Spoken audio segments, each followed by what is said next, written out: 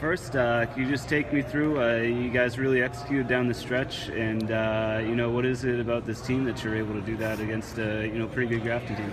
Well, Grafton's a very good team. That's the first and foremost. Very good team. We knew we were coming in. As a 7 seed. Our 7 seed is obviously based on the competition we play, which is super tough. But I think that helped us coming into this. Every game we play in the regular season, there's no cupcakes whatsoever. Teams look at us as possibly the cupcake.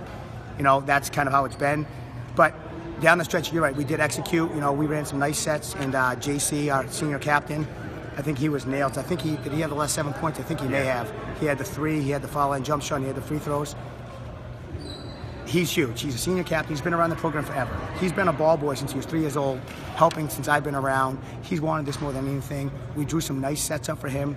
Said the screens were great. We said good screens to get him open, and then he just did what big players do, and he knocked down some shots.